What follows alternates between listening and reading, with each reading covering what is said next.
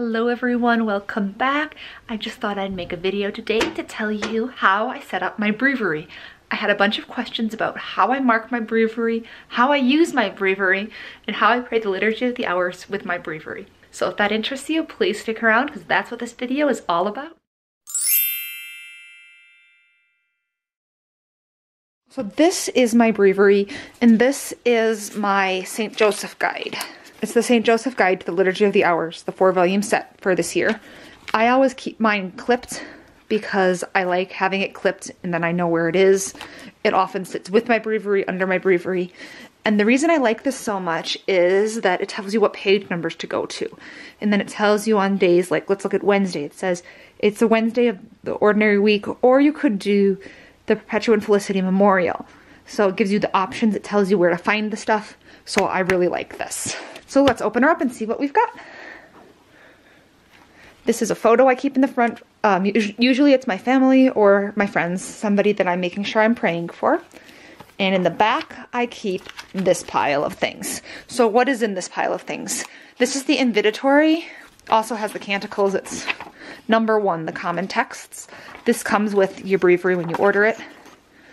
This one also comes with the breviary when you order it. This is my Solemnities and Feast Days one. It has all of the Psalms for morning prayer 1 for Sunday, for the first week, if that makes sense. Sunday week 1.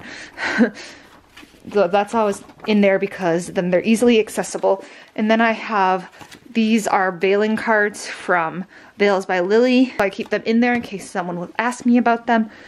I have Pope St. John Paul II in here, because he's awesome and I always ask him to pray for me. And then I have the St. Therese of the Child Jesus in here, the little flower one, because I love her novena prayer. So those are what I keep in the back and in the front of my breviary.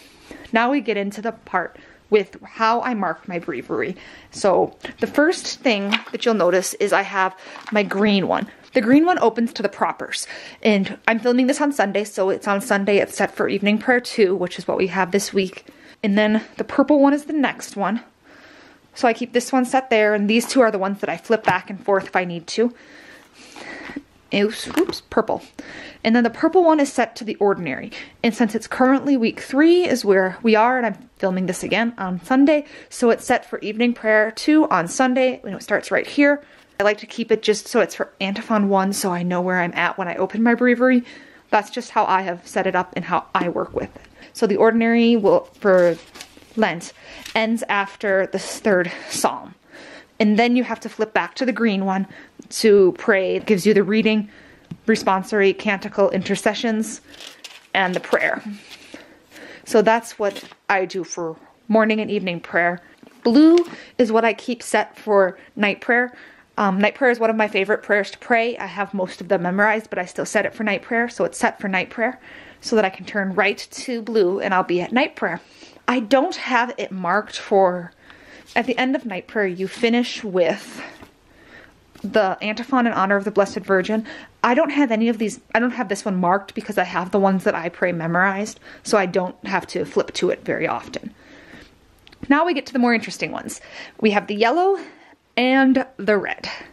The yellow gives us the proper of saints, or the day and then the saint, and then it gives you the prayers for that saint's day. It tells you where to look for the rest of the stuff if you need to find it somewhere else.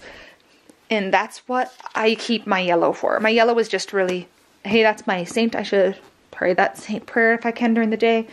Throw it in. It says it on here. It tells me what parts I will pray, because during Lent you pray different parts of this proper of saints than you would during ordinary time sometimes. And they're all commemorations, so that's how that one works. The red one is at my commons. The commons are what you pray if you're praying certain commons about, like the common of the Blessed Virgin, or the common of the apostles, the common of virgins, the common of preachers. There's a lot of different commons, and they usually correspond with the feast days. So I set these two, the yellow and the red together usually, and flip to those if I need to. I usually have to make a note somewhere so I remember to use them, because I just normally stick with my first 3 colors. Green is my proper seasons, purple is my common, and blue is my night prayer. So that's how I set up my breviary and how I find things in it when I need it. And I really, really love this Breviary. It's wonderful. This is the 4-volume set, like I said, and I was setting it up for Lent because I had a question specifically about Lent. Thank you so much for watching. I hope you enjoyed this video and that it was helpful, because everyone sets up their Breviary a little different, and sometimes my Breviary is set up different and sometimes there's a lot more things in it, but it all depends on the season and what I'm feeling at the time when I set it up. But that's roughly how I set up my Breviary every time. If that was helpful, please let me know. If you have any other things you'd like me to make a video about, let me know in the comments, because I'm making a video every day during Lent, so make sure you subscribe and hit the bell to be notified of all the new videos. I will see you next time. God bless.